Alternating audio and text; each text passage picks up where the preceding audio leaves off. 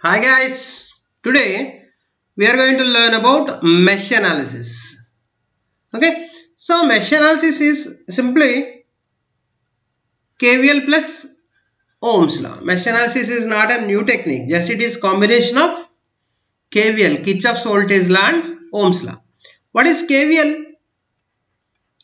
KVL is algebraic sum of voltage drops. Algebraic sum of voltage drops in a closed loop is 0. And Ohm's law. What is Ohm's law? Ohm's law is simply V is equal to IR. V is equal to IR. Okay. And when we will go for mesh analysis? If a network consists of more number of voltage sources, then we will go for mesh analysis. Okay. Then we will go for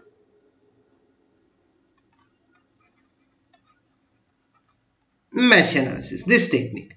Okay, if in case in the network, if current sources are present, what we will do? So by using source transformation techniques, I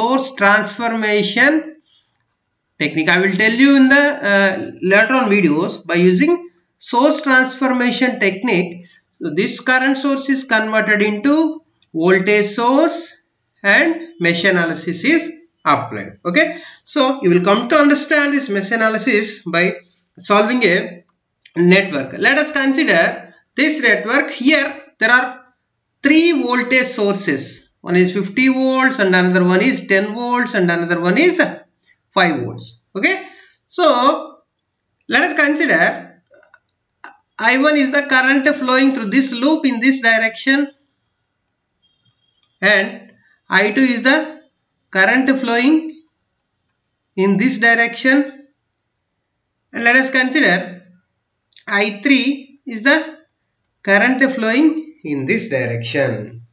Okay, so mesh analysis is simply KVL plus Ohm's law. So KVL, algebraic sum of voltages. See, 50, I am starting from this voltage source. 50 is equal to 10 into I1, applying Ohm's law. 10 into I1 plus, in this 5 ohms resistor, I1 current is flowing in this direction and I2 is also flowing in this direction. So it is I1 plus I2 current is flowing through this 5 ohms resistor. That is 5 into I1 plus I2. 5 into I1 plus I2 plus 3 into I1 is flowing in this direction and I3 is flowing in this direction. So that is, resultant is the difference between two currents, I1 minus I3. Okay, so it is 10 I1 plus 5 I1, 15 plus 3. So it is 18 I1 plus 5 I2 plus 5 I2 minus 3 I3 is equal to 50. Let us consider this is equation number 1.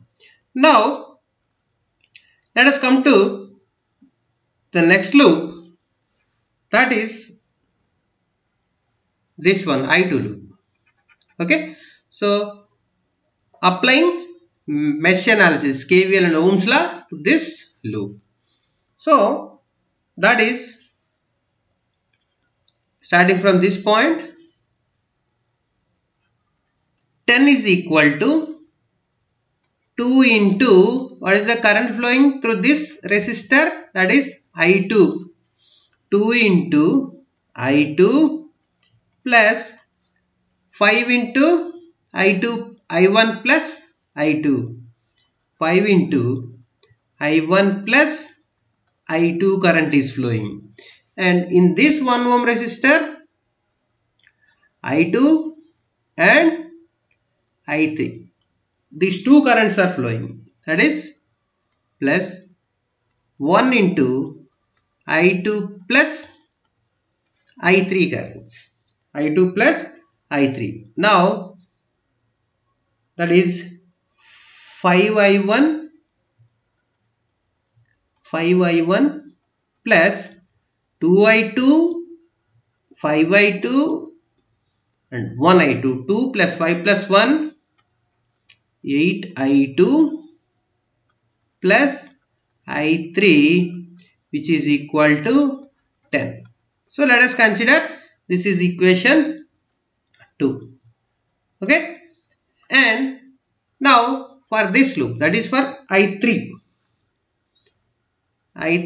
let us start from this point. 3 into I1 is entering in this direction and I3 is entering in this direction. I1, I3. So we have to take the difference. I3 minus I1 plus 1 into, in this 1 ohms resistor, I3 is flowing and similarly I2 is also flowing in this direction. So that is I3 plus I2 with respect to this loop. So we have to give preference to I3 current. I3 plus I2 is equal to minus 5. So now minus 3 into I1 plus only 1 I2 plus 3I3 plus I3 4I3 is equal to minus 5. Let us consider this is equation 3.